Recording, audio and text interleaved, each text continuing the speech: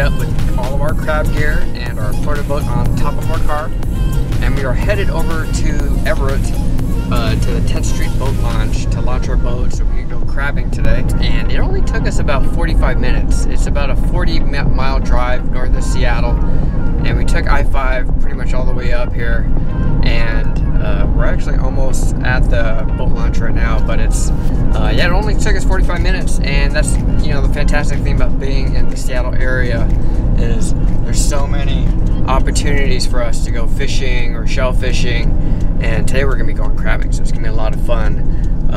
We're actually arriving at the boat launch now, and we're hoping that we got here a little late. It's almost 11 a.m. right now, and we were hoping to get here around 10, but hopefully there's not too much boat traffic coming in and out right now. Here's all the cars parked on the side with all their trailers, and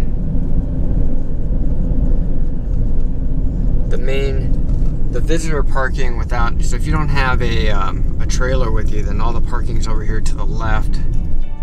Here's the pay station if you got a trailer, and here's the main boat launch area. We have a small rowboat that's only 12 feet, so we usually park in the first lane over here and launch our boat, but you can see all the different lanes going down.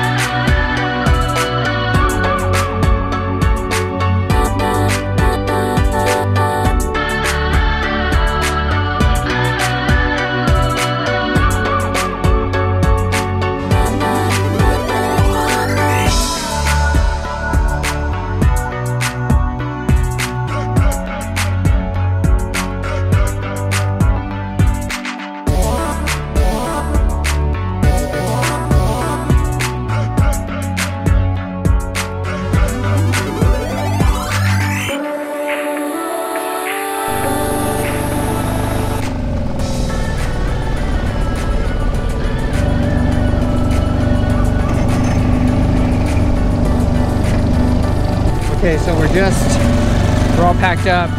We launched our boat at the Everett 10th Street boat launch, and we're just heading out of the marina right now for the boat launch. And we're heading. The first part that you hit is the Everett Jetty. So I'm just gonna follow kind of this boat out, and the crabbing grounds is just south of the jetty area. So we're gonna be kind of cruising out probably for the next 30 minutes or so. It takes a little while to get outside of the jetty, but thankfully today the water here is a lot calmer than the first time we were here. The first time we were here, they probably had 1, maybe 2 foot waves or wake that was coming through here, and it's because there's so many boats and there's a little wind coming through, and there's almost like an echo chamber coming through this jetty because the waves just go bounce from side to side. And it did get a little hairy when we were coming out here. We're actually taking on water in our bow, and I think Kat got a little nervous being on this small boat and getting that water come in. But today's, yeah, it's much nicer. It's really calm. You can see it's really nice. It's a beautiful day today. We have all of our crab gear on the boat. We have 3 pots. We could actually have 4, because you could have, in Washington State, you have 2 pieces of crab gear per person. But we only have 3, because frankly, we only have room for 3 pots. You can see like how cramped it is. We barely have room for the 3 pots that we have, or the 3 traps that we have. But yeah, it looks like it's a great day. We're just going to be heading out. Again, we're going to go south of, to the south side of the jetty, and then it's only maybe another quarter mile or so from there before we get to the crabbing ground. So we're just going to head out there right now.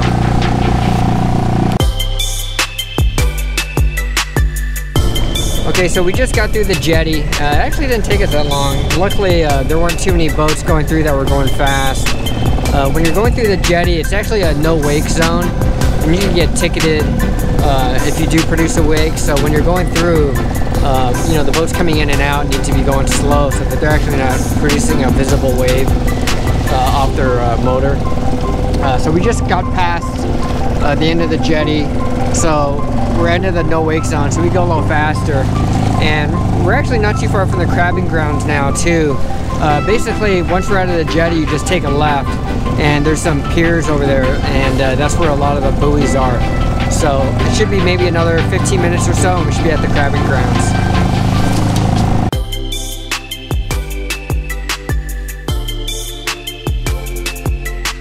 Okay, so we just got to the crabbing grounds. We're just south of the Everett Jetty and boat launch. Okay, so we got the first protocol pot all baited up. We just put chicken in the bait box, and you can see this is the RV size protocol slip ring. You can see on the side walls they come up and down when you pull it. That's why they call this a slip ring. So it's a hybrid between a crab pot and a standard ring. But the interesting thing about on the smaller pot is the bait box. They actually mount it on the top of this slip ring. So, and I just kept it there. I usually mount the bait box to the bottom. So we'll see how this works. This is the second time we used it. We used it actually last night at the Edmonds Pier. We caught a couple crab in it, but nothing legal size. But we're over here in Everett today, so we're gonna see how this works today. We're gonna drop it down right now. And we got our GoPro set, it's recording. And we're only in 50 feet of water, but we're gonna just drop it here and see how it goes.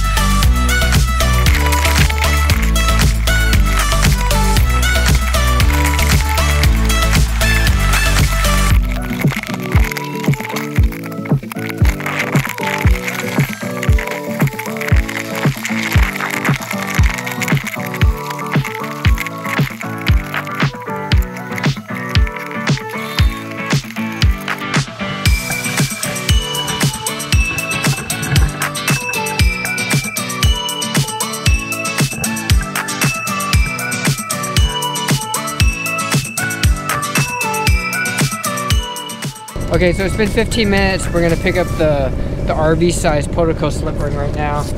Luckily, it's only in 50 feet of water, so we don't have to pull it too far.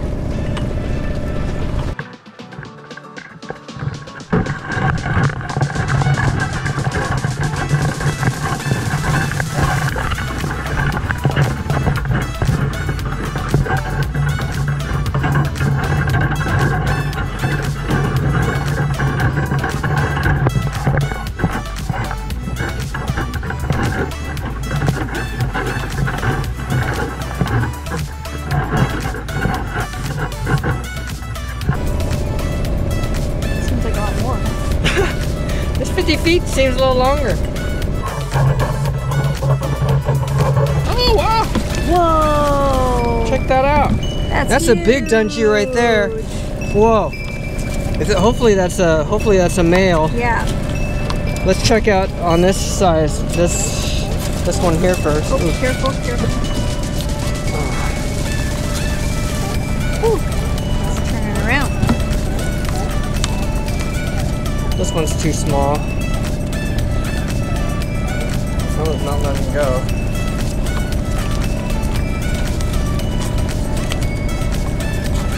Okay, so this is a red rock crab. You can tell by the deep coloration, the red, and then the black tips and the pinchers.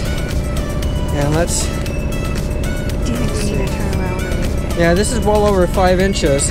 So this is a good keeper red rock crab. And let's just see if it's a hard shell.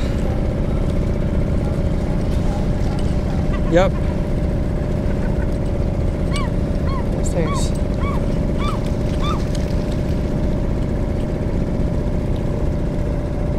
Yep. I'm testing it. You test the front kind of right underneath this claw to see if it's firm and a hard shell, and it is. Otherwise you could also pinch the second pincher here and it's firm here too. So this is a good crab. Ooh, male, girl! Whoa, whoa, whoa.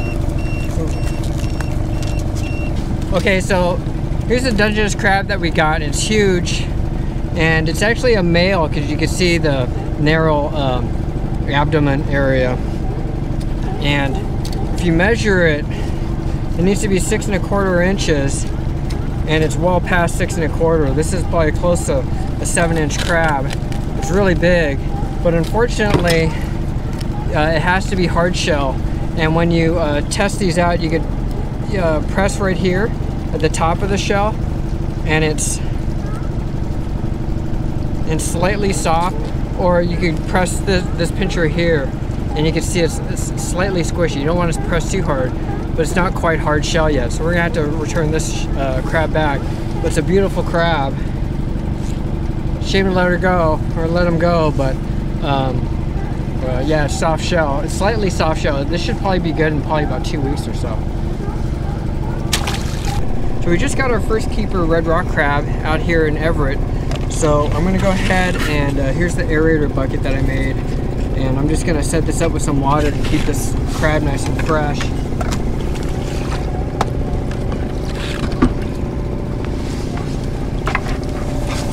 Once you fill up the bucket, you just turn on the aerator. And you can start seeing it make bubbles right now. This is great for keeping the crabs nice and fresh. Now I can just put the lid on top. Make sure that the water doesn't leak out. Okay, so we got our Easy Polar crab keeper pot all baited up. You see that? We got some salmon, a salmon head in there, plus some drumsticks around. And we put in a little bait box. That bait box actually doesn't come with this pot. It actually comes with a cylinder bait box that comes all the way to the top. But I asked them to remove that, and I just put in my own bait box. That way I could use my GoPro and have a clear line of sight to all the different ramps coming in. So we're in about 50 feet of water out here. It's not too deep, but we're just gonna set it and then see how it goes. We're probably gonna leave it down there for about an hour or so.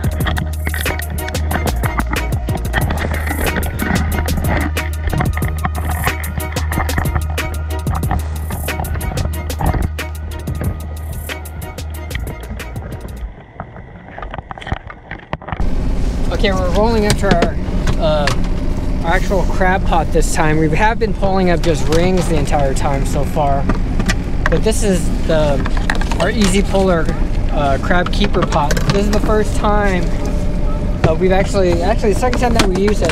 We used it last night at a fishing pier. But really, this is made for fishing in deeper water. There's Dungeness crab, some bigger crab around, and it's been in the water for probably maybe an hour and a half by now. But these pots fish actually pretty fast because they have the ramps, the 3 ramps on the 3 sides of the pot, and hopefully it's not too heavy.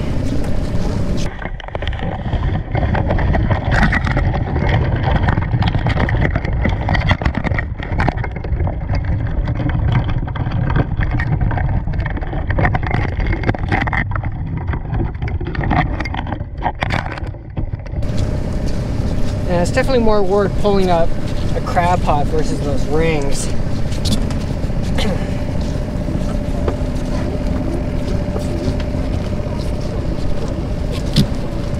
This is why everyone buys those pot pullers. Oh wow, some crab in here, baby.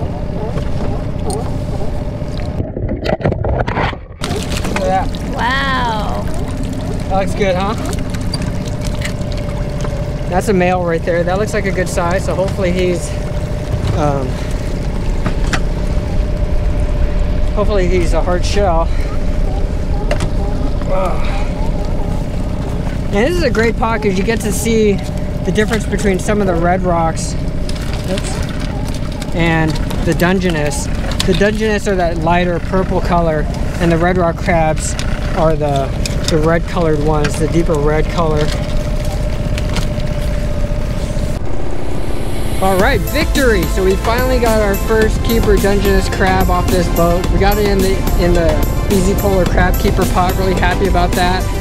It actually fished really fast. We had a lot of crab in here. It's amazing. But this is a male crab. It's well over 6 1/4 inches. And I checked the shell. It's a nice hard shell. So this is definitely a keeper. And I'm really happy about that. It's a great crab. See that? Really excited about this. It's great to have it. I mean, we love going out to the Edmonds Pier, Marco Teal, and all these different piers in the Seattle area to get these crab, but it's usually Red Rock crab, so it's fantastic just to get one of these Dungeness crab out here. You can tell these are nice big crab, and we're going to put in the aerator here. So we already got 3 Red Rock crab in here that are keepers. We're going to put this Dungeness crab in here now. Nice big crab.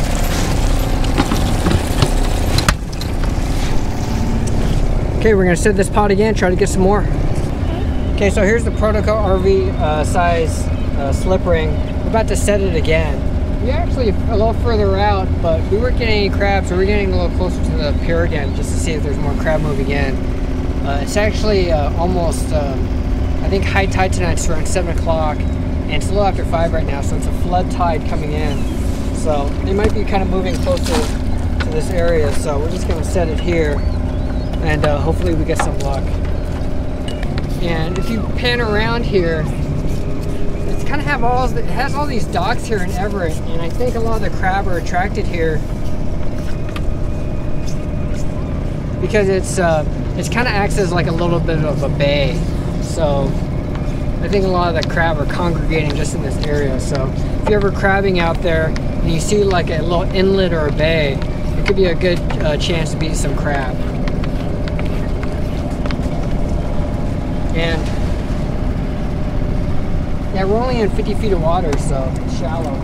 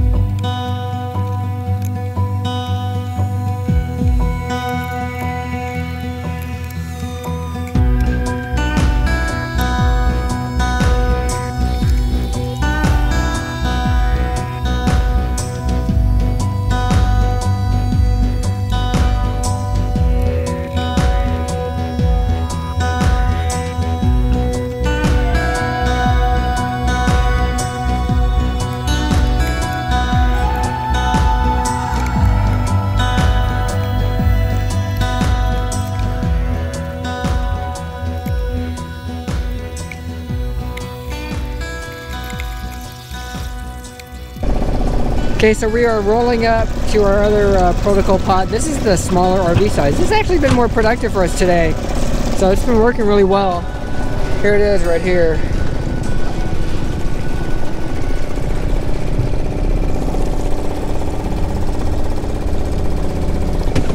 Cat's been getting a good workout.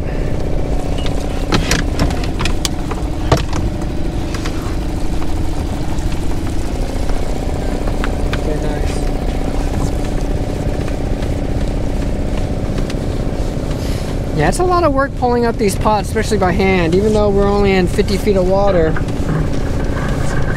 you know, we're pulling up, these pots are around 12 pounds, 10, 12 pounds, plus, you know, they have bait, and all, plus all the rope and all the water resistance that's happening. So by the time the pot's coming up, you're definitely feeling like you're getting a workout.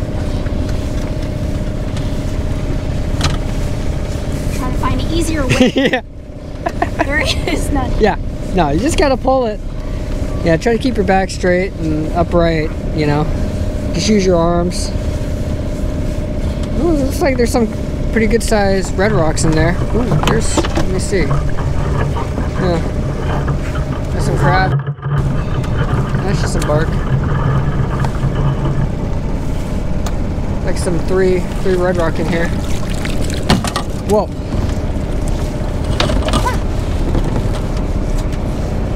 See here, I'll try grabbing some of these. This one looks pretty good. Actually, that one looks pretty good. I'll measure that. Let's see. I'm pretty sure that one's. Yeah, that's a keeper. That's a good 5-incher. And then how's the? So with red rock, you could keep the males or females, but you want to make sure that it's a hard shell.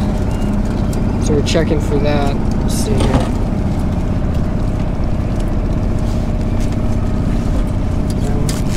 That one's of size too.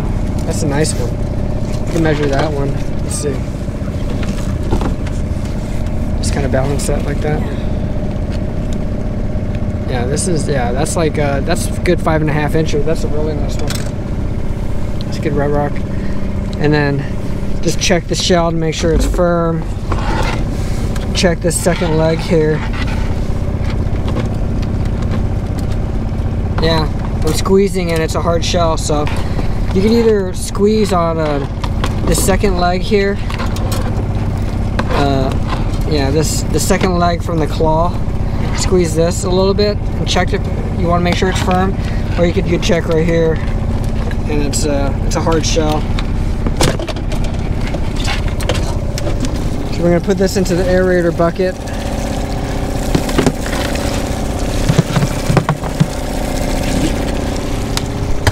Here's the aerator bucket with all of our crab. We'll throw this in there too.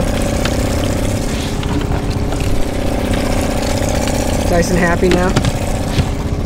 Yeah, actually let me check to see the claw right now. Yeah, it's firm.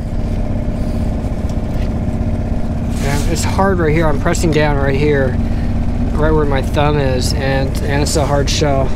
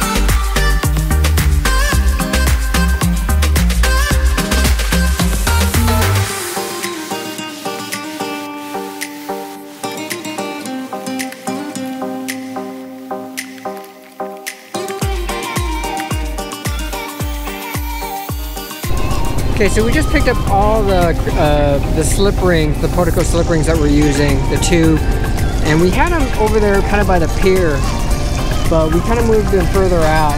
Now they're kind of out in this area over here. They're kind of by this flag of ours, and we were getting crab over there, but all the Dungeness crab that we were getting were actually soft shell. We actually got 2 large male soft shell crabs, and we also got 1 female crab, but that female crab was, I mean, aside from being female, so we had to throw it back no matter what, but it was very undersized. But the 2 crab that were very good size were males, but the shells, when we pinched the second leg and then the body, was just slightly soft. It wasn't like really soft or squishy, but when you did squeeze it, it did give, it was a little spongy, so you have to throw those back. Anything soft shell you have to throw back, whether it's Dungeness or Red Rock crab. But we're sitting here. Kat made us a nice tuna fish sandwich with some focaccia bread. She's eating some right now. We also got some packed, some sour cream and cheddar ruffles with some popcorn Cheetos, the spicy ones. So we got some good snacks going on. We just set all of our pots right now, so we're just gonna let them sit for a little bit, and then have lunch, and then pick them up again after we're done. Hopefully we get some crab when we're done eating.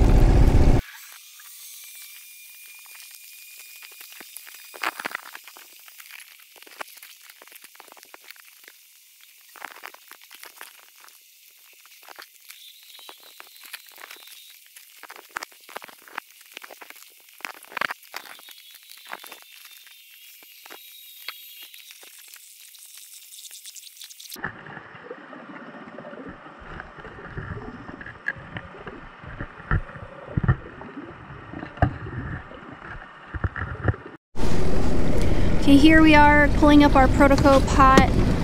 We recently just pulled the other one, the smaller version of it, and we had 4 crabs, 2 Dungeness and 2 rock crab, but they were all undersized. And then the Dungeness were females anyways. So hopefully we'll have some better luck with this pot here.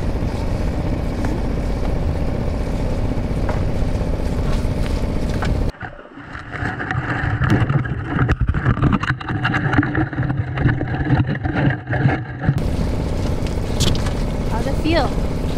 Feels heavy, but I think that's just the pot. This is the bigger pot, so it's like, well, about 20% heavier than that first smaller pot.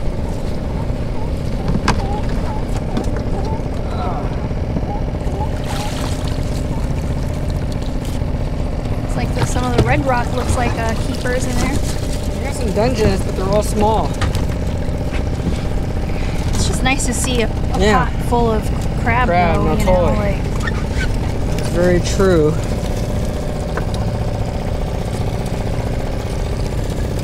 Alright, let's start assessing. So these are the Dungeness. These are small.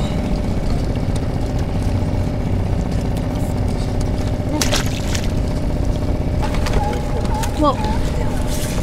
I got my thumb.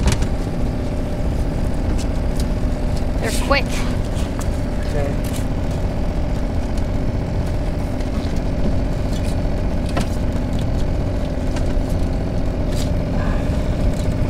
This crab looks good. It's a nice Red Rock. Nice and clean. Yeah, this is well past. This is almost 5 3/4 inches. And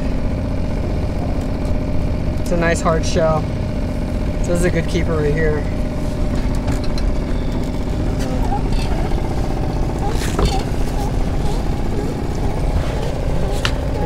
This is a nice one for the aerator.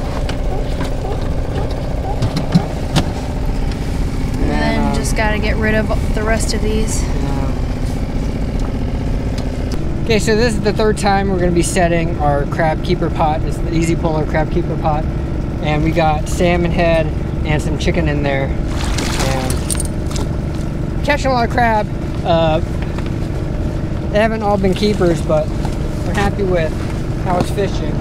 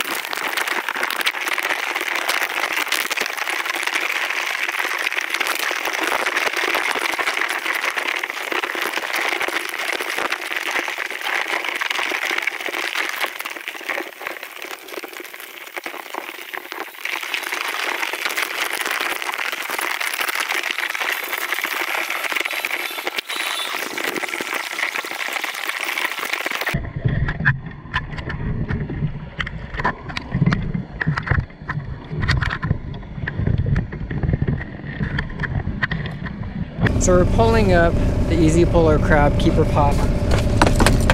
All the crab's actually been in that other area over there, so we might pull it this time and then drop it for a really quick 30 minutes soak, and then seeing how fast it can fill up.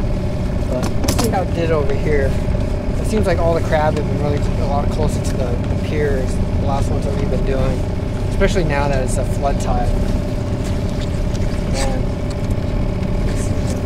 we're in 53 feet of water, so we're not too deep.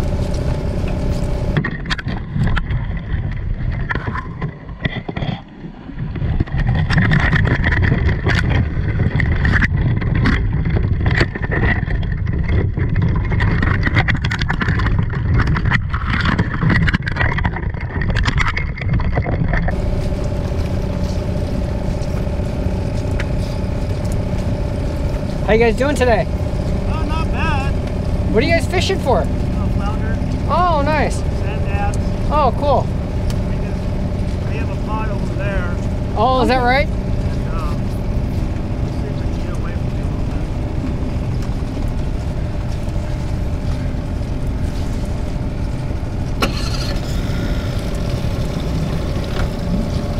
Oh. Almost there. Definitely nice having a pot puller if you had one.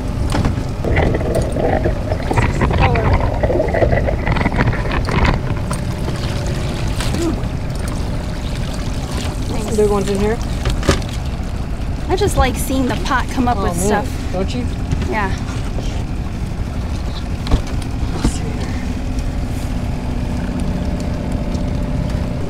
here. Okay, so we're just sorting through these crab that we got in the Easy Puller crab keeper pot. And here's a female dungy. It's too small anyways, but nice seeing these crab. There's another small crab. There's another female. Let's see here. Gotta be careful. These guys can really get you hard. Look at these ones. They're like almost out. Look, and there it goes. Check this one. It's a good looking dungy right here. This Looks like a hard shell. It's a male crab because of a narrow abdomen here. And oh, just under. look at this. I mean, that's maybe an 1/8 inch short. And of course, it's going to be a hard shell. Yeah, it's hard shell. That was almost a keeper right there. That was a nice one. Here's another dungy. Is that the female? Yeah, this one's small.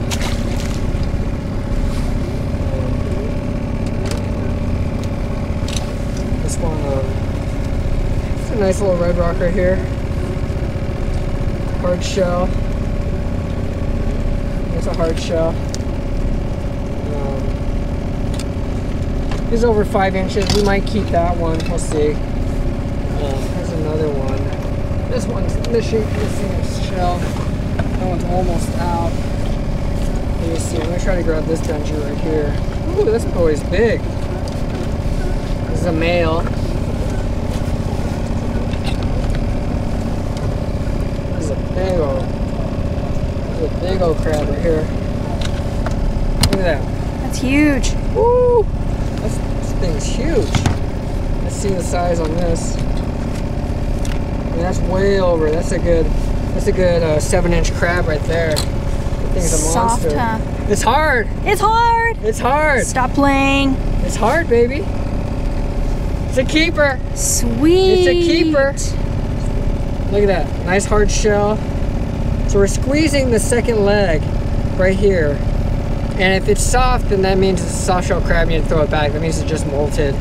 And you have to wait for the shell to harden. And you kind of don't want to keep it anyways because the meat's a lot mushier inside. And it's not completely full on the inside either. But when it's a hard shell, then you know it's a nice full crab. And the meat's going to be nice and firm. And this is a nice keeper. It's a beautiful keeper right here. What did that measure at again? Man, this is a solid 7 inches. Look at that. 6 1/4. You see where the 6 1/4 is? It's a monster. Nice. Okay, so we just picked up all the pots and we are headed home. The sun is setting, it's beautiful right now. And again, we don't have any running lights, so we got to get in soon. So we're going to be making our way home back to the port.